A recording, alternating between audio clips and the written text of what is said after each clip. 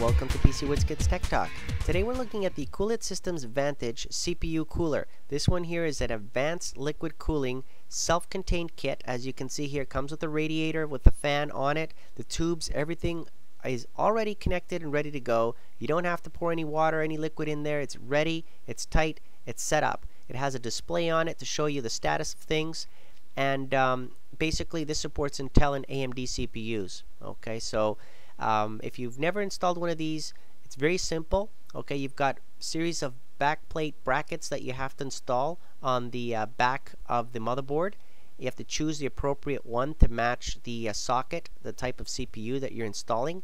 In my case, I'll be installing an Intel Core i7, so that's the 1366 socket that I'll be using. So reading in the manual, I found the appropriate backplate that I have to attach. It comes with some stickers there, and it actually says 1366 right on it, so you can't go wrong.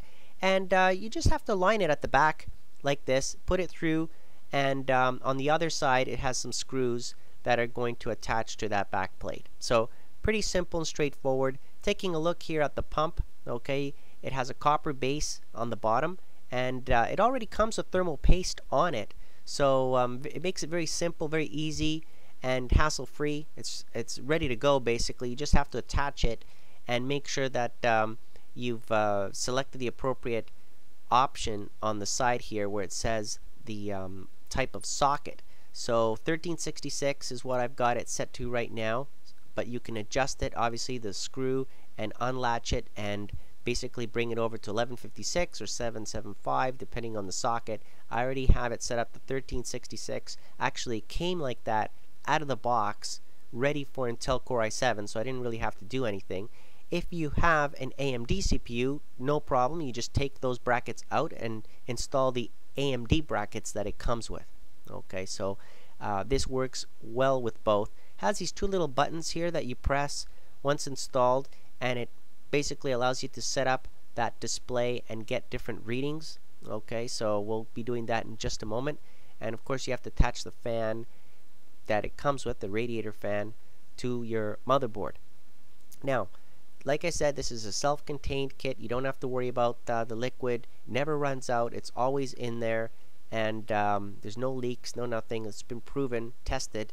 What else can I tell you about the radiator here, the fan? Well, the other side of this radiator has no fan. Okay, so basically you've got air that it's blowing out of the case. Okay, that's the way this one is set up, to blow out. You could install another fan, so have it sandwiched here around the radiator. So one fan on this side you can install, and of course there's one on the other side. So you've got this push-pull effect to blow the air quicker, faster out of the case, so that it keeps things cooler overall. And that's what I like about these things. It's cool and quiet. Here it is installed, like I mentioned. Very nice on this Intel Core i7 system, as you can see. Okay, when we look at it in the dark, so you can see the display better, there's the reading on the temperature of the liquid. There's the reading on the fan, the RPM on the fan, and the last thing at the bottom is the reading of the pump RPM. Okay, and I have this set up on extreme mode because I'm overclocking the CPU to 4 gigahertz. There are different modes, different settings that you can go in here and set up things the way you want. Obviously, if you want Fahrenheit for the temperature readings, you can have it in Fahrenheit or Celsius. I have it set to extreme mode because I'm overclocking, but you can have this on silent mode. There's a performance mode. There's different modes there depending on what you're trying to do, and that will allow you to have the pump work faster, for example, the fan work faster.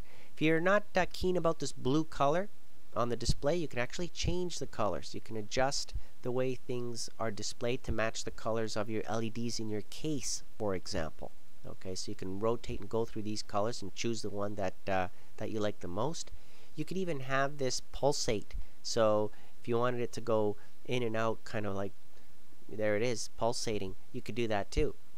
So lots of different options there to control and customize the way you want this to be displayed, including the angle, because depending on the orientation and how you're installing this in your on top of your CPU, you might have to adjust the way the display shows things. So it even allows you to do that as well.